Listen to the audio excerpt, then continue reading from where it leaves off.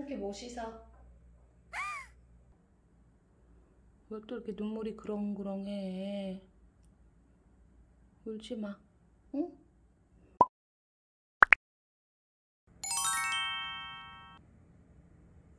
루디 너무 꼬질꼬질한데? 루디 얼른 오세요. 누가 달려오래? 폰키는 안 돼. 폰키 나가주세요. 코 닦고 와 가서.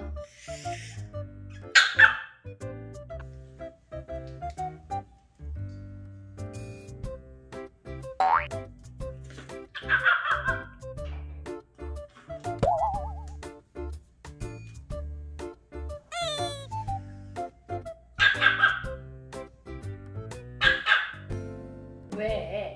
폰키 못 씻어?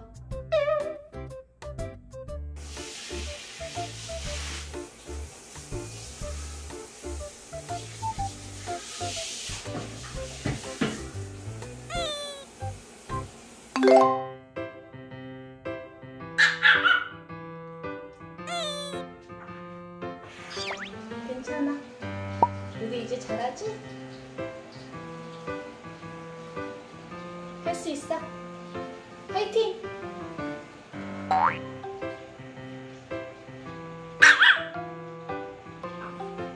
콧물 좀 봐. 봐봐. 기침하잖아. 여기서 깎아 먹고 있을래? 엄마가 깎아 좀 줄까?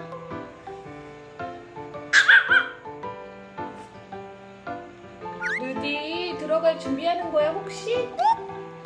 설마?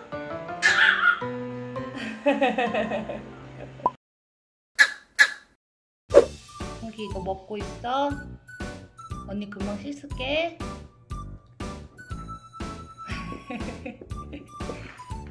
나 씻자. 우리 이제 씻자.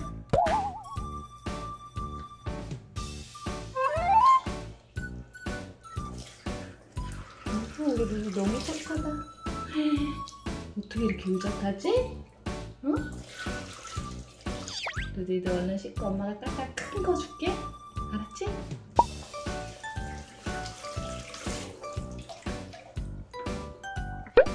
거기서 뭐해? 왜 움직거렸어? 이제야 정신이 들어?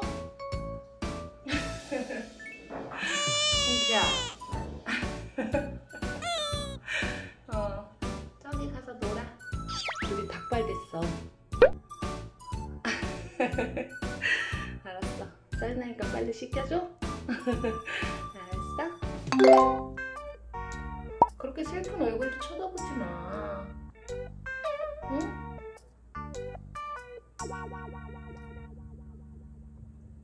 울지 마, 폰키야. 왜 또 울어? 왜 또 이렇게 눈물이 그렁그렁해? 울지 마, 응? 감기 다 나으면 엄마가 씻겨줄게. 알았지? 감기 나으면 엄마가 바로 씻겨줄게. 알았지? 엄마가 이따가 깎아 맛있는 거 줄게. 알았지? 우리 애기가 좋아하는 당근, 오이, 배추, 닭고기, 오리고기.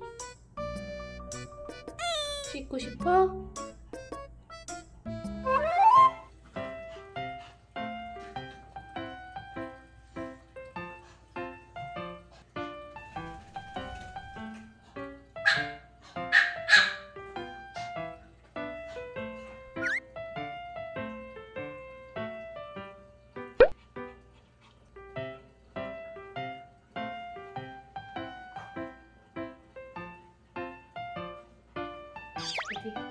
목욕 끝! 수고하셨습니다. 고생했어. 우리 애기 깎아 먹으러 가자.